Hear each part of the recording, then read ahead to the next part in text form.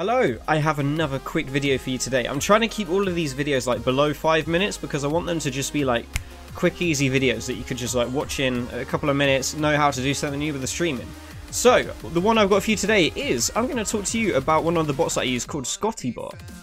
If you don't know what ScottyBot is, it is a bot for Mixer. And what is really good about ScottyBot, which I personally love, is that it's web-based. You don't need any software on your PC to run it. And why I think this is good? A couple of reasons. Number one is if you stream on Xbox or mobile, you don't need a PC sat somewhere to run your software. You can use ScottyBot. You can have it all configured so it does all of your alerts in the chat, all of your commands, that sort of stuff. It's so good. It could do currency, it could do commands, it could do games in the chat, it could do giveaways, it can do all sorts really. I've used it before for showing a viewer list on the screen, for managing queues to join the game, for all sorts of stuff. What's even better is it's really easy to set up as well. You can set it up on your phone. You could set it up on anything. You literally go to the ScottyBot website, sign in with your Mixer account. That links it to your chat. As soon as it appears in your chat, you can start configuring it.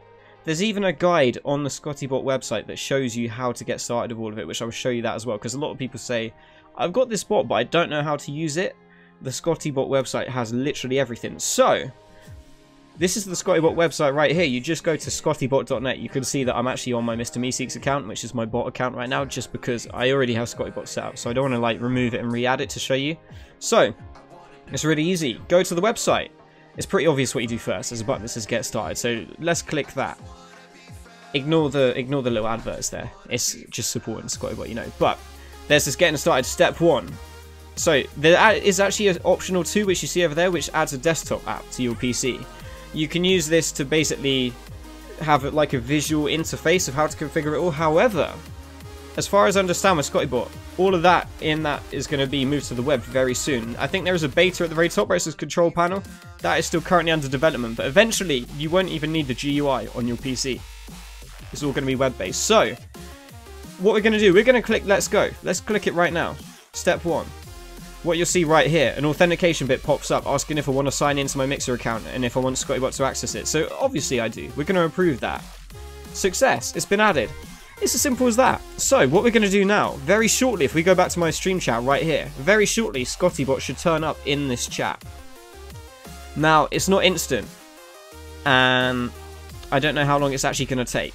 So maybe I didn't think about this very well. But hey, I'm pretty confident this is going to appear really quickly. But what's going to happen is ScottyBot is going to appear up in that chat. He's going to post a little message in there. He's going to say, I've just joined your stream. Here we go. This is how I'm going to work, that sort of stuff.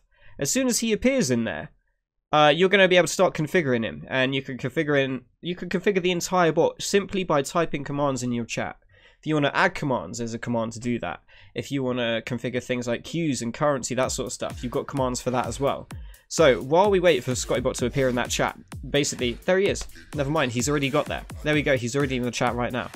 Simple as that. So, what we're going to do, now that we know ScottyBot is in the chat, he should also be in the viewer list here. Which, of course, he's not. Makes me look stupid, ScottyBot, how dare you. But, what I'm going to do, if we go back to the ScottyBot website right now, scroll to the top, you'll see there's a commands bit just up here. If we click on that, you've got some really basic ones. So this makes him join and leave. You can get all the keys. You can show the uptime if you stream right here, which obviously the stream's offline.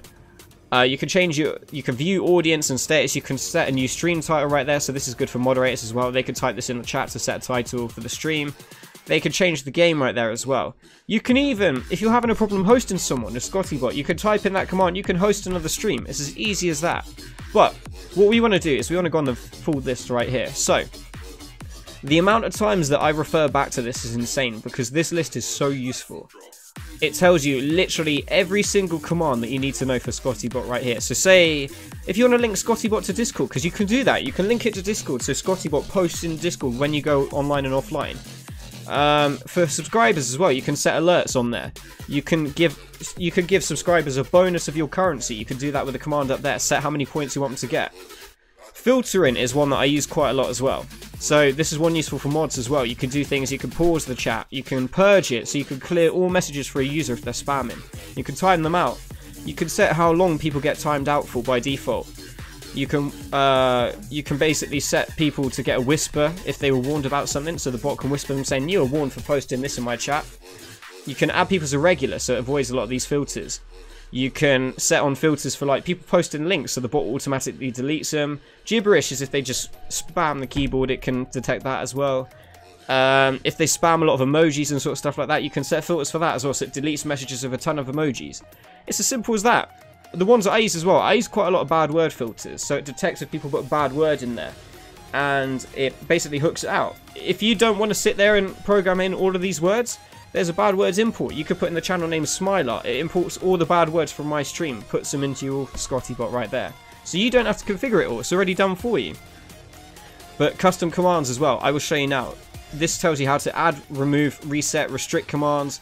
So if I want to add a command in here, say I want to add... So basically we'll do... Say add a command that shows a link to my stream. So we'll do command add. And then you do exclamation mark command name. So let's do Smilar. And then we'll do www.mixer.com/Smilar. That adds it right there. So next time anyone in the chat triggers Smilar, it puts the link in the chat.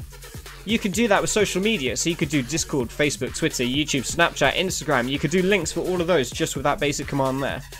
With all the other bits on the ScottyBot page, you can set it so the bot posts it every 10 or 15 minutes in the chat as like a repeating command.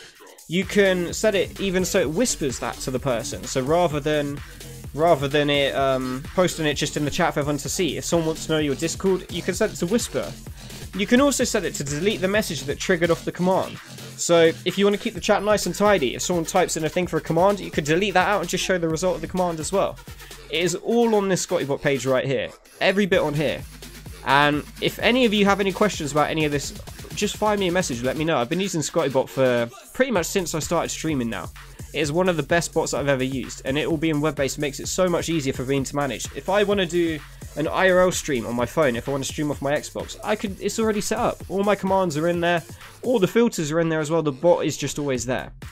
It is ideal really. You even have variables as well, if you want to put in people's names for like follow age, or say you can set to whisper, status, that sort of stuff. It's all there. What I'll do as well, I'll put the links down in the description for this as well. But yeah, this was ScottyBot. If you've got any other questions about bots as well, I also use Firebot, I use Streamlabs Chatbot, ScottyBot. I'm looking into Mix It Up as well, which looks like a really cool bot as well. Fire me a message, let me know. Pop in one of my streams, mixer.com/Smilar. Let me know. But thank you so much. Thank you for watching. If you've got any other questions about ScottyBot, just fire me a message, let me know. And in the meantime, I will see you in the next video. Thank you.